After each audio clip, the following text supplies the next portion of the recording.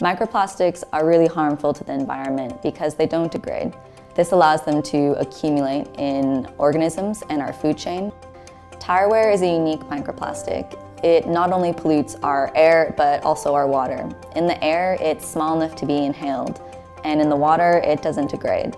It has recently been linked to the mastaf of salmon, and it has also been found in the farthest corners of our Earth.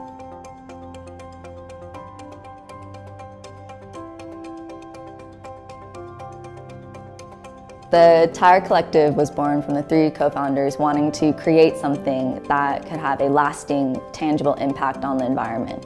Tire wear is something that no one ever really thinks about, but it's actually the 2nd largest microplastic pollutant in our environment. Tires, by their nature, will always wear down. We need them to grip the road in order to stop.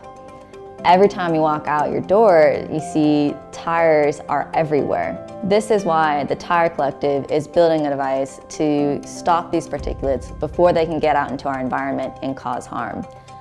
Through our research, we discovered that tire wear actually picks up an electric charge due to friction with the road.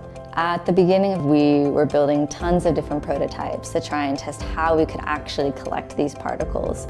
We made our own custom test rig, and we must have gone through hundreds of different ideas until we finally found one that we developed into our core technology.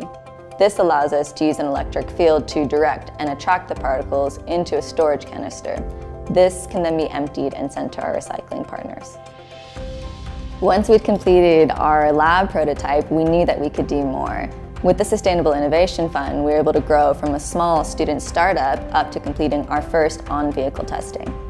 The fund allowed us to accelerate our technology development. It also allowed us to look into our market trends and our user research to make sure our product was commercially viable. During COVID, things were really uncertain as a small startup.